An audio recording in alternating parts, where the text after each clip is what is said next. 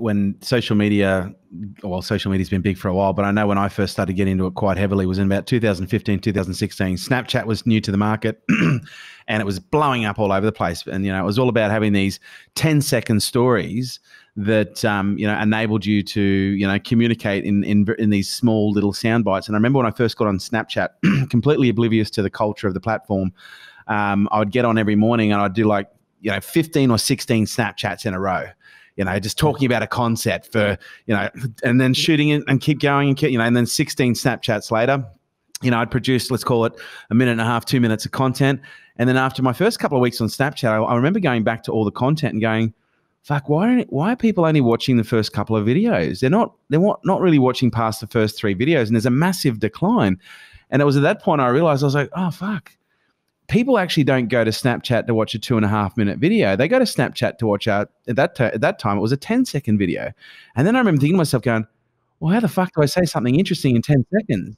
And that in itself became the challenge. And it was like, right, how do we communicate something really interesting within a 10-second framework to be able to engage them enough to want to go through to that, that next story?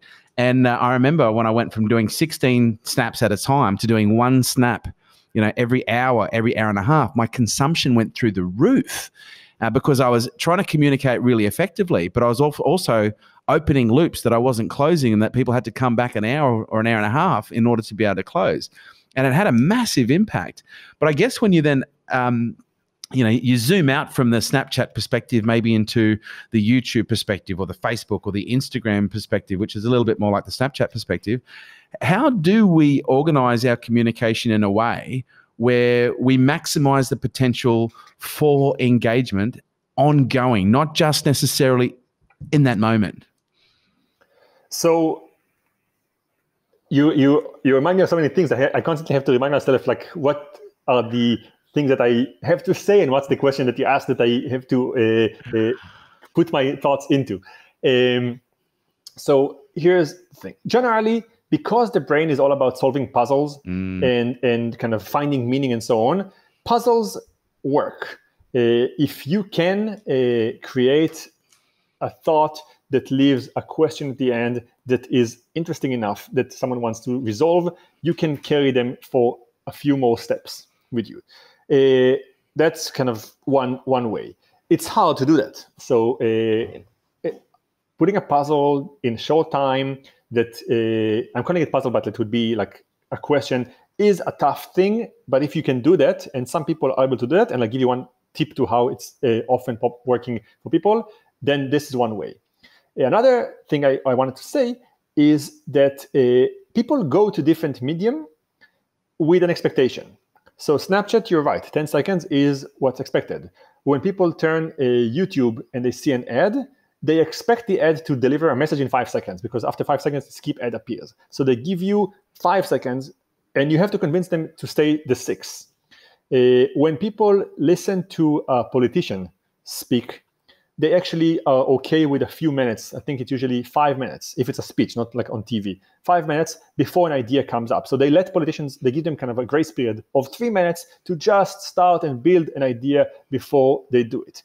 When you watch a company CEO presenting the new product, think of Steve Jobs presenting the new iPhone, one of those kind of events, people are actually okay even with up to 9 minutes of you talking without us knowing where it's going. So each medium has its own kind of time, and every person from your audience who is interested in communicating an idea also should think, what is the medium I'm using for that? If you're the same message trying to send in Snapchat, YouTube, an ad on TV, or via speech, you will get different times. And I promised an answer, and I'm going to close the loop as I said before. I promised a specific way that actually works across the board multiple times in giving people a suspenseful moment that they are going to stay with, and that is rhetoric questions.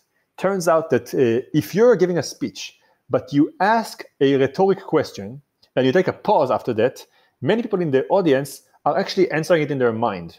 And then when you answer it, the first thing they do is either, if they said the same thing you say, they tap on their shoulder and say, oh, I knew it. Like I thought the same thing that he or she are saying. They're happy. If not, they are even more engaged because now you kind of violated their expectations. So they now want to know the answer. And either way, they spend time answering your question in their mind. It's very, so if you look at engagement, after a rhetoric question, there's usually a spike in engagement. Everyone in their mind is answering it. So a lot of politicians do that often. They basically give a speech. There's no interaction. It's them on the podium talking to the audience. But they say, what kind of world do you want? A world where this happens or a world where that happens? And they take a pause of 10 seconds. And everyone thinks, I want this world. They say, well, I'm offering you that world. And this thing is a moment of peak engagement. It's not suspenseful in the sense, it's not like a detective story where you kind of say, okay, is it the butler or not? People are not suspenseful because they say, okay, I want to know the answer, but you actually got them to pause for a second and do something that everyone else is doing in their mind at the same time. And this shared experience is working and keeping people engaged for a few more seconds. So I've been taking a lot of notes or little bullet points whilst you've been going through to try and, I guess, construct the ultimate formula for delivering a message that's going to get through. And here's what I've got so far. So from what I've heard you say, one of the most important things when it comes to delivering a strong message that's going to get through is it needs to start with being simple. Because the more simple it is, the more easily that brain, that reptilian brain, is going to be able to absorb it. But it's also important, from what you've said, to be able to ask questions or open loops that creates a level of curiosity, whereby you start to feed that curiosity with stories that are interesting and perhaps entertaining, that leads them to a question or a puzzle that they're unsure how to solve, that is ultimately closed by closing out the loop and the question that was originally asked. That's perfect. Let me add two more. Oh, please. This is what I was waiting for. What's missing? One I would add is control your voice. That is also really powerful. If you're in theater, they spend a lot of time on just deciding when I would raise my voice or lower it. This is kind of advanced, and but that's actually critical, because as a speaker, I can say for a fact, the more monotone you are, the more people, even if the content's really interesting and really thought-provoking, they'll drain out. And it's almost like it needs that level of inflection, that vocal variety. So because it's unexpected, I'm assuming. Is that what it is that engages people? Yes, it is. It's basically showing them that there's something that they don't know that's coming. They did not know this is coming. It tells them exactly when they should care, when they should not. It's making them kind of wake up if they're kind of losing you because you kind of increase the volume and so on. It controls a lot of variables that people are not using on day-to-day experience. Most times when people talk, they just keep the same voice. By doing that, you kind of express that this is a different talk than just a conversational, one-to-one regular chat. It's different. A side note to that would be that if you're presenting visually, the body is also a tool that you have. The decision whether you move or not, whether you look someone in the eyes or not, whether you use your hands or not, all of those are decisions that it's not that there's a correct or incorrect one, but it has to be decided upon. If you decide to move, why? Is it because you want to kind of say that this spot on the stage is where I talk about the bad things, and I'm moving to this spot and I'm talking about the good things? And people in their mind associate that I'm here talking about good things, and I'm going here to tell them what's bad, and then back again. Do you create this thing or not? Do you, with your hands, actually create, like if you say there's three things, and you create a kind of hierarchy, that this is the top one, this is the bottom one. You can say three things. So all of those things are decisions to make. They shouldn't be arbitrary.